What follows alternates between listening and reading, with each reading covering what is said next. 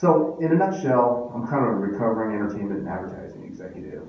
I've known David for about 20 years now, and in the time in which I was doing things in the entertainment space, I was always impressed at the fact that he was doing things to basically cure diseases. He was doing startups to basically help people out.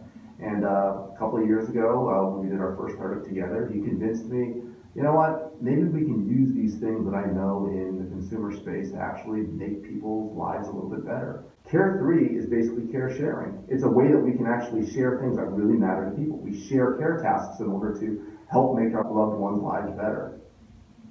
I think that we can actually change healthcare in a lot of the ways that a lot of other companies have changed all the other consumer components of our lives.